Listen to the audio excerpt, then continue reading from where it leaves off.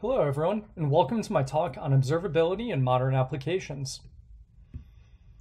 Now, my name is Devin Lawler, and I'm the Director of Sales Engineering here at Epsagon.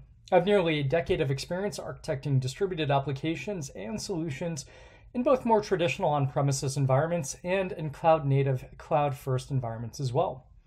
I've been working in observability, ops, and monitoring for quite a number of years now, and I'm excited to talk about observability with all of you today. Now, this here is me about 15 minutes after my wedding that wrapped up this past November. Thankfully, we were able to just eke out COVID by a few months. Now, today we'll really discuss four main topics: old school approaches to both architectures and monitoring them, common challenges DevOps teams face in 2020 and beyond, and how to best apply observability in modern distributed applications, as well as a little bit of history on where distributed tracing began. And then lastly, the pitfalls of developing your own observability solution rather than relying on a managed service. Now, monitoring in more traditional monolithic environments comes with less complexity in many ways, but it really does create unique challenges as well. Engineers and DevOps professionals have to be more reliant on outputting verbose logs, which really means an engineer also needs to account for this when developing an application. Host data can help pinpoint when an issue began, but will lack context as to where in the application, requiring deep transaction tracing with manual instrumentation to be able to better determine where the issue lies. Beyond this, you have the ability to collect independent metrics, but these too can lack the critical context to logs, host-level metrics, as well as the in-process transactions. When you need more debug data, you of course have to turn to logs in traditional environments. This too can mean having to turn up the level of verbosity and then wait for reoccurrences of a new issue. Now, manually sifting and searching through thousands to millions of log lines is never an easy nor a fun task to complete. Now, I'm not going to tell you that logs aren't needed at all or that troubleshooting with them is a futile endeavor. Logs can absolutely be an incredibly powerful tool within your troubleshooting arsenal, but they do come with an added cost, both monetarily as well as operationally. Logs oftentimes require yet another agent to be installed and managed within your environment, and oftentimes you're having to define local grok patterns or regexes to hopefully match on specific patterns within those logs. Furthermore, they can be incredibly expensive when accounting for data egress costs out of cloud environments to log aggregators. You also have to hope that developers have accounted for properly logging out that data that will be helpful when troubleshooting, which means there's a huge potential for spotty troubleshooting data, or conversely, too much data causing paralysis from overanalysis. Logs can also lack key context to critical metrics, events, and traces, requiring engineers to manually search and scroll through millions of lines to hopefully spot the why and then the where of a failure. Before the days of distributed tracing, I myself also remember spending hours of my time scrolling through logs, searching for potential exceptions, and hoping I'd be able to spot that proverbial needle in the haystack. Now, that missing context is absolutely critical in modern environments that come with highly distributed architectures. Even in monoliths, this context becomes extremely difficult to provide, as applications can be built based upon hundreds to thousands or even millions of lines of code, which all needs to have the correct logging accounted for within it. The challenges are also felt across the organization, as neither engineers or DevOps professionals have a holistic view into what exactly is running in production, how to monitor and observe the health across all of the various applications components, from the services themselves to the backend databases, and of course beyond. That troubleshooting becomes massively problematic when shifting to highly distributed architectures. Metrics and logs leave large gaps in not only the ability to troubleshoot, but also monitor the end-to-end health of the distributed services and components that make up these modern applications. Now, at this point, it's highly likely that you've all heard of the three pillars of observability. Now, this is oftentimes called MELT, which is metrics, events, logs, and traces. Metrics have been utilized by ops for years now. They're a great way to aggregate data to visualize over time. They really only provide a small picture for troubleshooting though. Raw metrics on their own also cannot connect the business impact of an issue. If you simply can see that you have, say, 5% of your transactions returning a 500 error, you need to be able to link that to context of failed actions within your application. Logs and events have also been around for ages, and they're oftentimes the first place a developer will dive into for troubleshooting. However, they're time-consuming and oftentimes lack context to a specific point in time, and they of course require a considerable amount of manual effort. Furthermore, they're great at helping debug an issue, but not at surfacing up the problem in real time. Tracing has gone through multiple iterations over the years, but hasn't quite been figured out yet. Tracing oftentimes has been a very difficult, time-intensive effort, which requires developers to instrument and define spans and segments manually. This slows down developer velocity and oftentimes accounts for up to an additional 10 to 25% of developer time, which means less time working on the business-critical projects, which truly drive the revenue. Context is always key with any type of data point, though. So how can we ensure that we're correlating metrics with logs and traces? And how do we further correlate that data between all the distributed services within your environment? And how can we do this in one unified view? Now, surely there has to be a better way. Now, if we look at the direction that application development as well as architecture has gone over the last 2 decades, we've seen a massive shift away from really the more traditional on-premises monoliths to a later adoption into service-oriented architectures, which really began breaking down those massive monoliths to further shift to host-based distributed microservices, to now when we can see architectures that are cloud-first, cloud-native, leveraging highly distributed architectures across abstracted, managed solutions and services.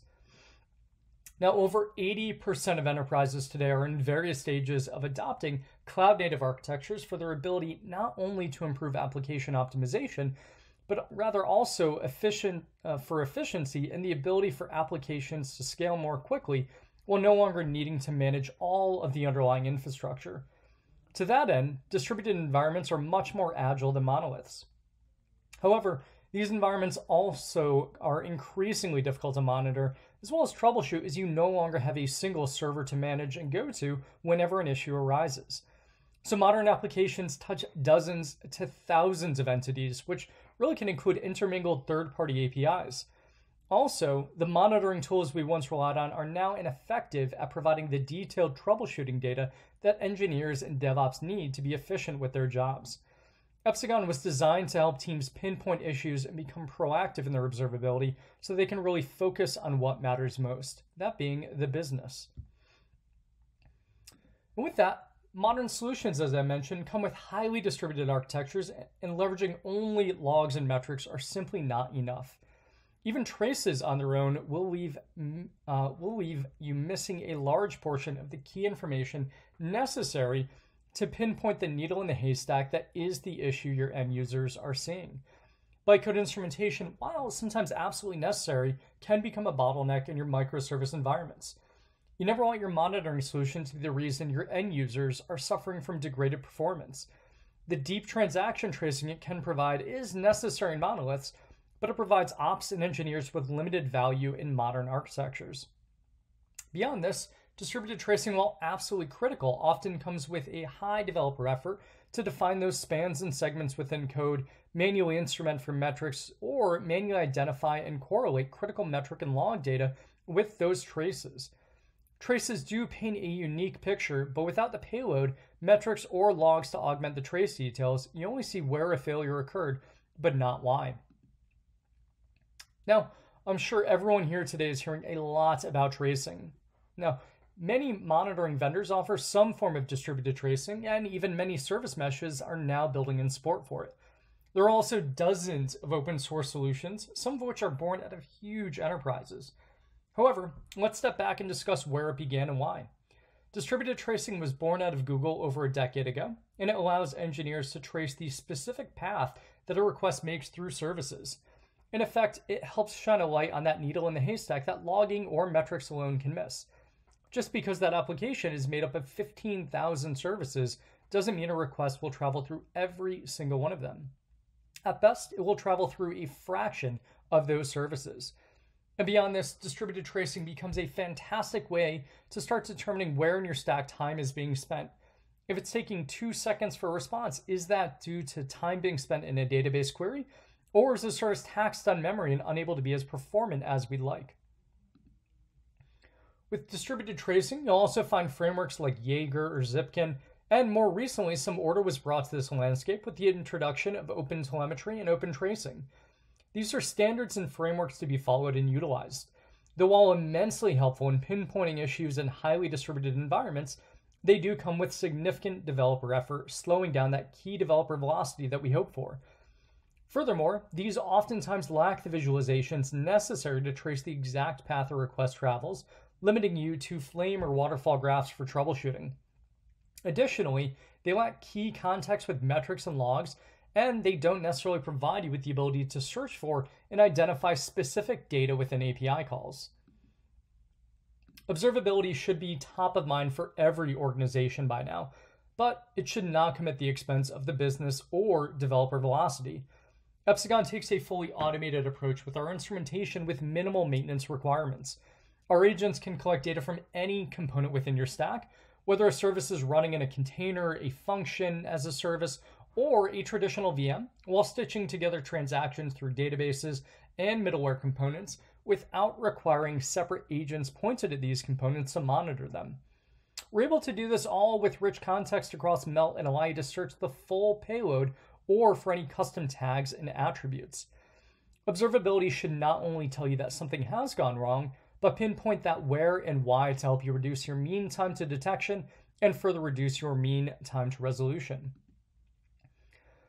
Some of the benefits our many customers are finding are reductions in application error rates, and by being able to pinpoint issues quicker, they have a significant reduction in their time spent troubleshooting.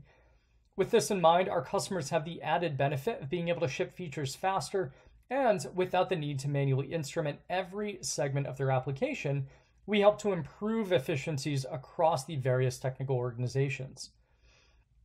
As you start mapping out your journey to observability, identify the key business goals and key performance indicators you would like to measure against. Understand your application architecture and your approach to instrumentation, whether it will be manual or something managed for you. Ensure that you can easily and painlessly try a new solution within your environment and that it will effortlessly integrate across your varied and complex ecosystem. So, to summarize what we've discussed today, modern applications are more complex than ever, and simply monitoring basic metrics is not enough. Distributed tracing is absolutely critical to find that needle in the haystack across your stack, and tracing acts like the glue between metrics and logs, but that tracing should not come at the expense of engineers or ops professionals. It should be as automated as possible. And while off-the-shelf solutions have their time and place, focus on the business itself rather than scaling and managing yet another in-house solution that isn't directly adding to the revenue. Now, thank you all for your time today. As a special offer, please do head to epsagon.com/skillupday. Once you start a free trial and send your first trace, we'll send you our cloud observability drone. Now, 1 in 10 individuals who do sign up will be receiving a free pair of Bose noise-canceling headphones. Thank you all again for your time today. If you have any questions whatsoever, we'll be keeping an eye on the chat in the lounge.